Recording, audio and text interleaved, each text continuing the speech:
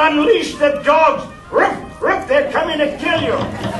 Go away! Go away! All right then, come in!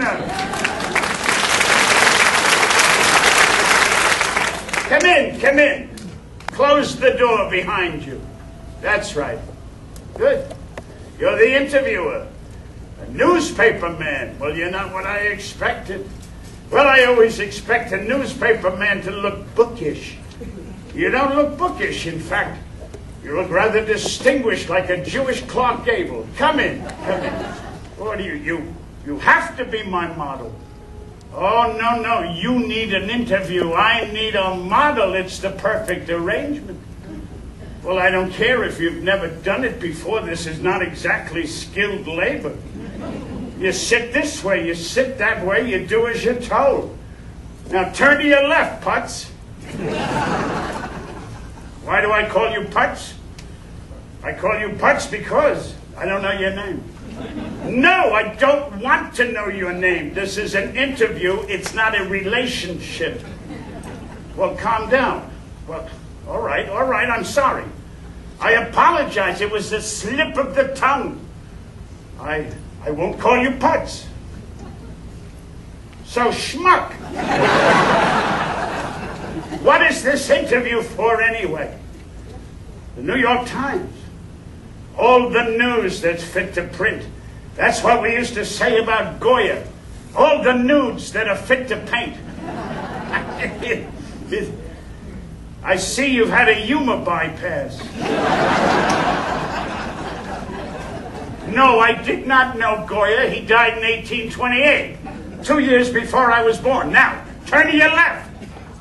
Oh, but you're from the New York Times. How much further left can you turn? Then, when I was 9 years old, I painted a picture of my father. And I showed it to my mother. She said, look, he's 9 years old and he paints like a man. And then, when I was 20, I did an abstract. And I showed it to my mother. She said, look, he's 20 years old and he paints like a child. Katie was wonderful. Right from the beginning, she was wonderful. But then there was Kate's mother. No, Kate's mother. She was, there's a word I'm looking for. Kate's mother was, yes, crazy! The only smart thing that Meshuggah woman ever did was to force Katie to have dancing lessons when she was a little girl. And when Katie was a little girl, one day her mother fell down in a department store. So the store settled with her for $500 whenever the family needed money.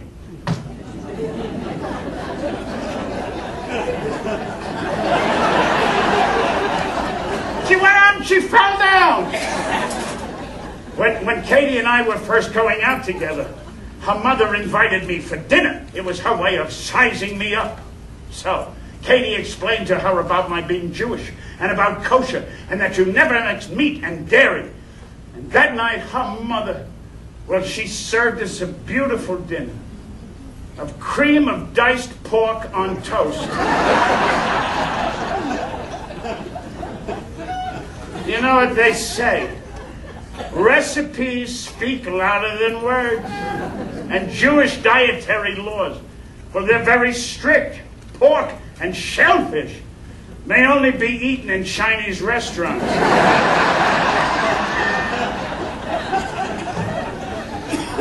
After Katie and I were first married, her mother stopped by one day for a little visit. And she stayed for 5 years. In the 5 years that woman lived with us, she and I spoke 18 words to each other. 9 of them were fuck, and the other 9 were you!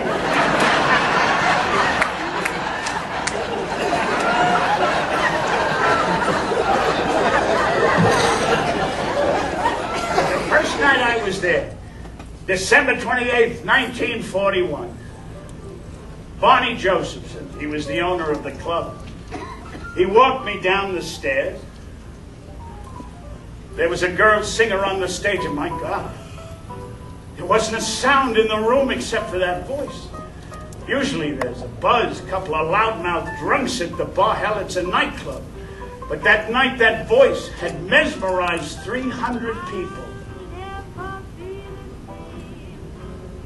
I said to Barney, "Who is that?" I had to follow her. He told me, and I thought, good God, how do you follow Billie Holiday? Especially when you're doing an imitation of a teapot. Then I was standing backstage with Ivan Black. He was the press agent for the club. And the MC said, "Now welcome the greatest star on the comedy horizon, Zero Mostel." And I said, "Who the hell is that?" "My name is Sam." "Why didn't he say Sammy Mostel?" "Who changed my name?" Ivan Black said, "I changed your name." I said, "Why?" "I don't need a new name. My name is Sam." "And why Zero?" He said, "Do you remember what you told me your grade school average was?" He said, "And besides, you started from nothing." I thought, well, it's too late now. Out I went. "Good evening, ladies and gentlemen. Did you hear about the Hasidic rabbi? He walked into a bar. He had a parrot on his shoulder. The bartender said, 'Where did you get that?' The parrot said, 'They're all over Brooklyn.'"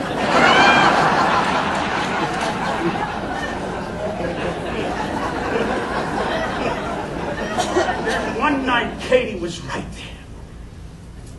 there with Phil Loeb, my old dear friend Phil. Phil Loeb, right from the Goldbergs. Have a good memory. Talk about Phil.